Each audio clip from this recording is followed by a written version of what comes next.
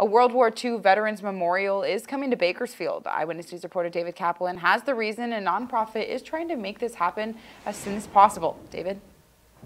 It said they saved the world and is the reason they're called the greatest generation, and now they'll be memorialized in Bakersfield.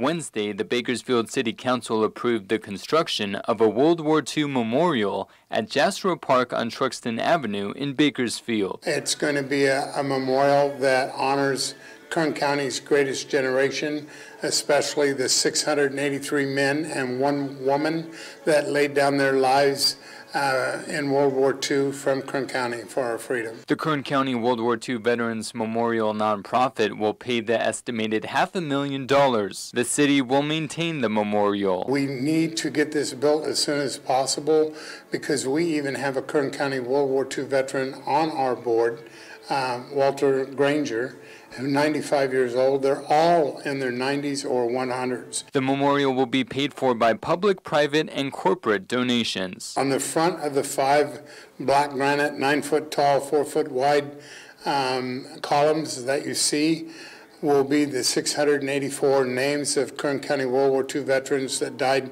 in service to our country. Ed Gady, president of the Kern County World War II Veterans Memorial nonprofit, says there will also be information on the memorial on how Kern County was instrumental in supporting the war effort and an educational timeline of the war. On the back of those black granite slabs, we're offering to the public the ability to sponsor Kern County World War II veteran, living or deceased, for $250 to help pay the cost of engraving their names on this memorial.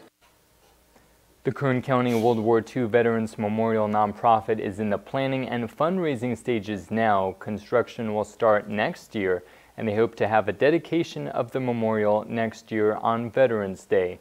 To get more information on how to make a donation to the memorial, you can go to our website, bakersfieldnow.com. In studio, David Kaplan, Eyewitness News. Is there a story you think we should investigate? Call our Eyewitness News tip line at 869-2929.